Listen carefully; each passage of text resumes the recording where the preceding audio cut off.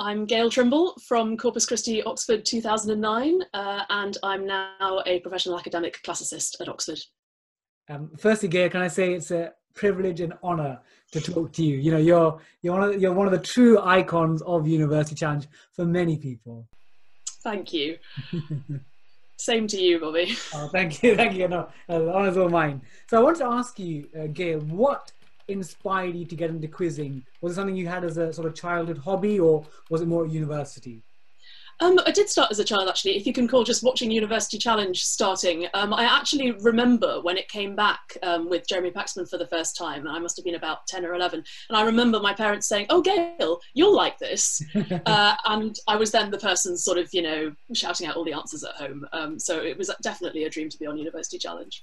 And was there a stage in your experience where you realised when you were watching, actually, I'm quite good at this?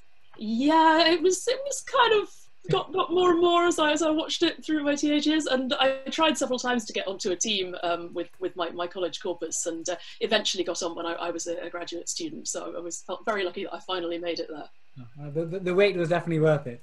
When you look back in your experience, what are the sort of most memorable parts of that memory?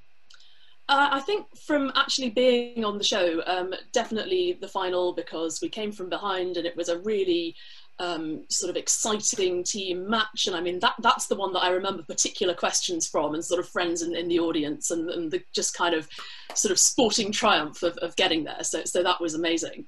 Obviously, after actually being on the show, I suddenly found myself as a celebrity for about 2 weeks, which was extremely strange. So I have all kinds of really weird memories from that, like appearing in the centre spread of the Daily Star under the headline "Sex Trimble." And my brother and I, who were living together at the time, just sort of spent about a minute looking at this, thinking that must be a pun, and then we eventually worked out what it was trying to say, but anyway.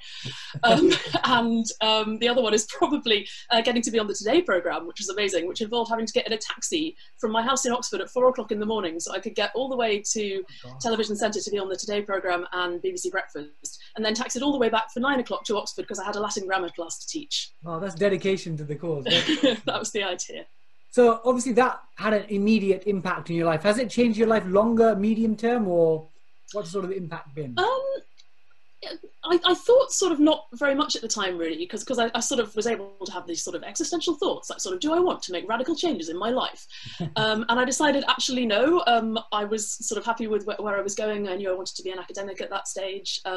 And so that was sort of quite a nice way of thinking of, actually, I don't want to really change my life.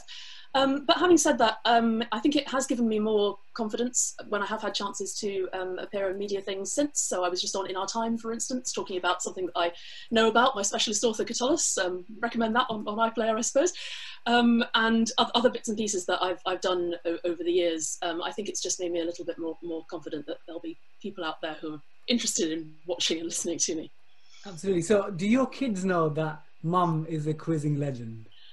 Well, the oldest is only 4, so sort of not really, but all of them have, sort of been a bit unsettled when Only Connect has been on, including when I was on that, also with their dad and with their uncle. So they have seen me quizzing on TV, even if it hasn't really gone in. So you get a chance to do much quiz. Also, you did Only Connect recently, your family, you got your classics job. Is there time for much quizzing outside of that, or is that challenging? Not a lot, I have to say. I do an online quiz league, Learned League, which is a lot of fun and is American, so it reminds me how much I don't know about American kind of quizzing culture.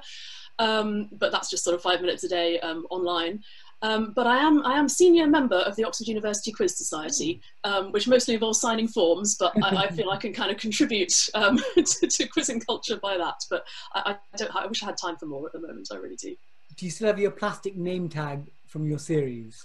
I had to think about this when you said you were going to ask, and then I remembered that it is in the bag of University Challenge in my loft, which has, sort of press clippings and things in it, or not even clippings, mostly it has whole newspapers because I was just a bit too traumatised to sort of really cut them all out of the newspapers. But the nice things like the question cards from the final and the plastic name are in there as well. So do you have a favourite bit of trivia that you've picked up over the years you'd like to share with us? Okay, here is my bit of trivia. I don't know who'll be interested in this, but here goes. as classicists, we're often interested in famous classicists of the past, and there's a famous classicist called John Percival Postgate, who was a Victorian. He's actually a character in Tom Stoppard's play The Invention of Love. And he was the grandfather of Oliver Postgate, who created Bagpuss, which is another of my great loves. I love Bagpuss. Good. Thank you so much, Gail. So what we're going to end up is with 5 questions, this or that. So you have to, so it might be red or yellow, and you have to pick which color. Okay. So there's 5 of them. So let's start. Let's get this. Okay. Tea or coffee? Coffee. Take That or Spice Girls? Oof. Take That. Dog or cat? Cat. Batman or Superman? Superman. Biscuits or cake? Cake. I think the Take That Spice Girls was the one that challenged you the most. That you had to have a bit of a... I mean, both such, you know, iconic parts of my early adolescence. How could I choose? But I think Take That got there first, probably. Okay. Well, thank you so much for taking part in Quiz for NHS. And again, it's such an honour to talk to a legend of university. Thanks so much, Bobby. It's been great to talk to you. Okay. Thank you.